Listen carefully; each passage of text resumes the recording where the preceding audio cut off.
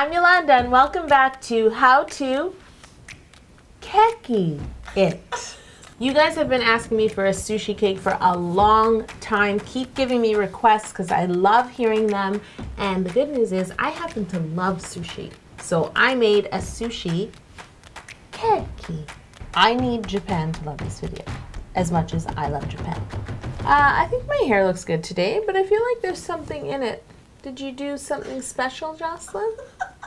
For my sushi keki, I baked 1.5 pounds of my vanilla cake in a 6-inch round pan. And for the 5 maki, I made a chocolate jelly roll cake in a half-sheet pan. You can get my recipe below. 10 minutes after your jelly roll cake is out of the oven, you need to lay down a damp, clean towel with some wax paper on top, sprinkle it with icing sugar, turn your cake out and then roll it up between that wax paper and the towel and twist the ends like it's a giant candy and let your cake cool like that. The damp towel prevents the cake from touching itself and sticking together. Once your cake is cooled, you want to gently unroll it and lay it on a clean sheet of parchment paper. I bought some ginger jam from my local grocery store and I piped it into one edge of the jelly roll cake. I then dyed some of my Italian meringue buttercream a nice soft pink, kind of the color of ginger that comes with your sushi. And then I spread it across the rest of the jelly roll cake with an offset spatula. It's time to roll up this jelly roll. Let me see your jelly roll. Why do you think they call it a jelly roll? Because you roll it. Use the parchment paper to help you push down and push away from yourself so that the cake rolls up. And then you want to take the parchment paper at the end and just sort of tuck it into itself. Place it on a tray and put it in the fridge to chill for about 10-20 minutes. You used a ruler, Yolanda? I did. I'm gonna move on to my 2 pieces of sushi, which I'm carving out of the vanilla cake that I baked. I cut my vanilla cake in half and I'm gonna carve both halves into, well, it's kind of like a cylinder with a flat bottom and rounded. It's like a oval rectangle.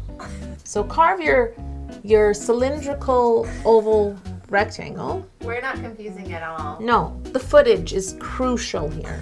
Cut to the footage, Orhan. Cut.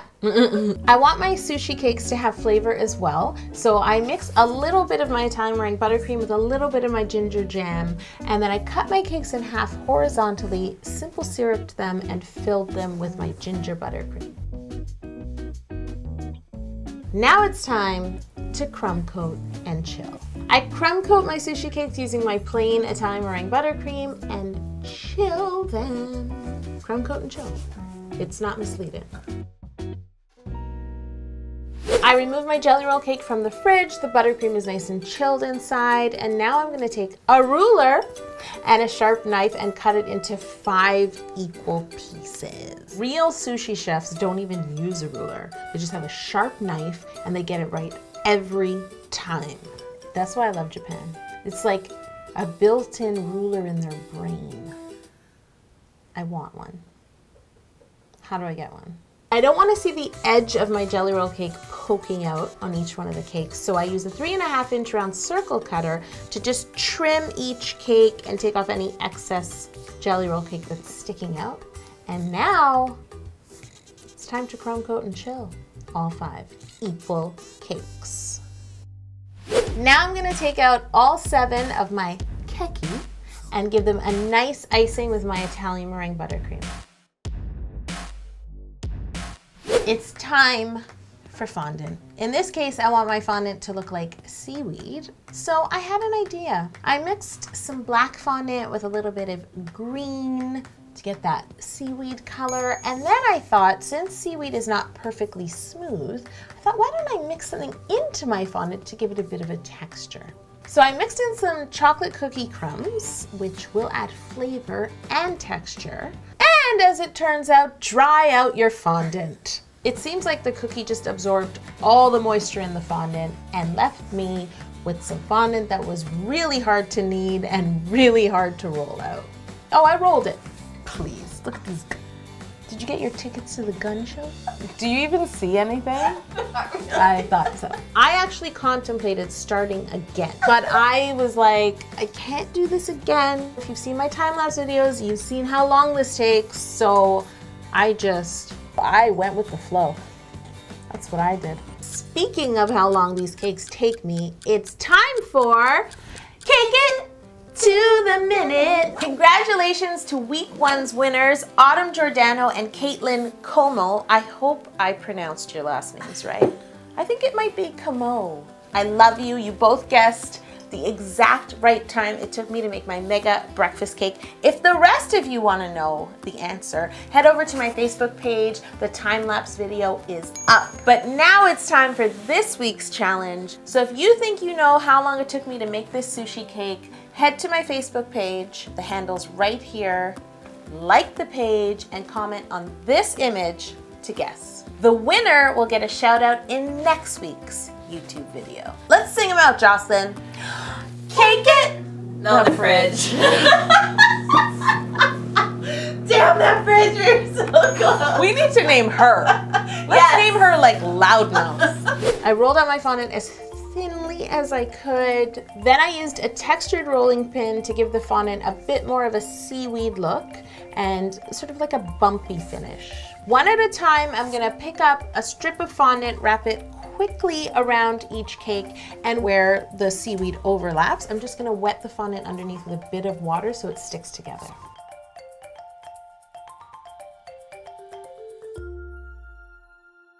I want to bring out the color of the seaweed, so I'm going to paint my fondant with a little bit of black and moss green food coloring diluted with white rum.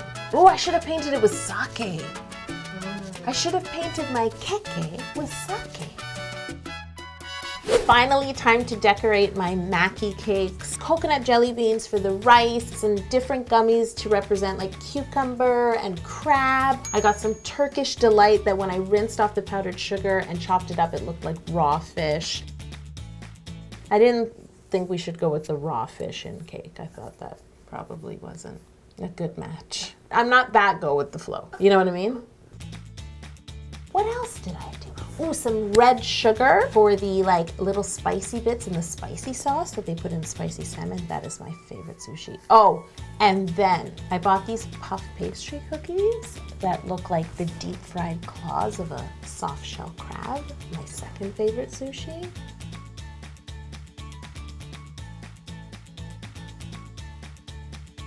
The one component I did have to make out of fondant was a little cube of avocado because I couldn't find a candy that looked like avocado anywhere.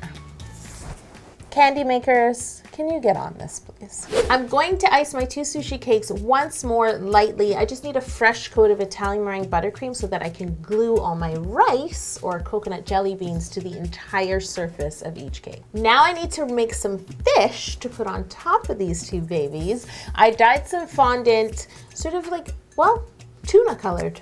And then I rolled it out, I made some indents. I tried my best not to cut it into like a perfect rectangle. Before placing my slice of tuna onto its bed of rice, I'm gonna just brush the fondant with a bit of strained apricot jam. And this is to keep it really shiny, like a raw piece of fish. And I'm gonna move on to my salmon. I noticed that my salmon color was a bit off, so I added a bit of orange food coloring to get it just right. And then I rolled it out, and I also rolled out a piece of white fondant. What I'm trying to achieve is the look of a fresh slice of salmon with the fat sort of striped through it. So what I'm gonna do is layer my salmon colored fondant and my white colored fondant and re-roll it out again so that stripe becomes part of the fondant. Honestly, it was really great. Does that sound cocky? I don't mean it like that. I just mean it was better than I thought. I was so happy. Now I need to make some ginger because I love pickled ginger. Love it. And wasabi. Love them both. I'm gonna take a little bit of that salmon colored fondant and mix it into some white gum paste to get a really soft pink like the pickled ginger. And then I just take little balls off at a time and roll each one as flat as I can, as thin as paper, and you don't even want a perfect shape. You just wanna go with the flow. I'm becoming a pro at going with the flow. Ask Jocelyn how I go with the flow. Why are you laughing, Jocelyn? Not at all. That's how you go with the flow. Not at all. I took a little bit of red dust color and just lightly brushed the edges of each piece of ginger. And then I picked them all up and just sort of scrumpled them up into a pile. That's right, scrumpled. Scrumple is like a softer crumple. Is scrumple actually a word? It is now. For my wasabi, I actually used the same fondant that I had dyed for my little piece of avocado. And what I'm gonna do is just work a little bit of water into it to soften it a bit, and then just sort of form it into a ball. And I wanna apologize to Japan right now, because when you go to Japan, you get fresh grated wasabi. Yeah, we don't get that here. I want my sushi to look super fresh, so before presenting it all on a lovely board, I'm actually just gonna go back and paint around all of the maki with just plain water. They were very kawaii. Do you know what that means, Jocelyn? Cool? No, super cute. How did they get super cute down to I don't kawaii? know. I don't know that it means super cute, but kawaii means cute. Anyway.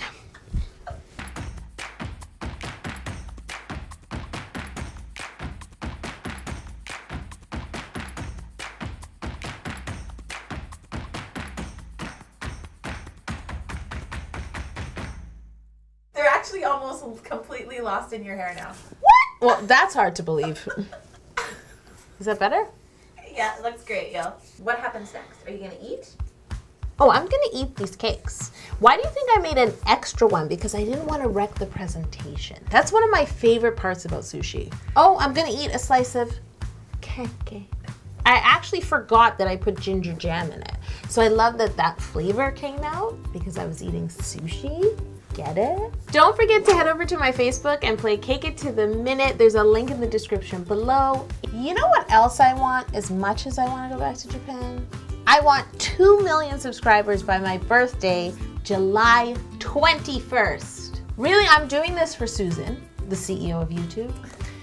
She wrote me a letter when did she not write me a letter? She did write you a letter, Yolanda. Susan is counting on us. Please subscribe if you haven't subscribed. Tell everyone about the keki. I think I said it wrong there. Keki. See, I need to bow when I say it. See you next time on how to keki it. I wish you keki-filled dreams.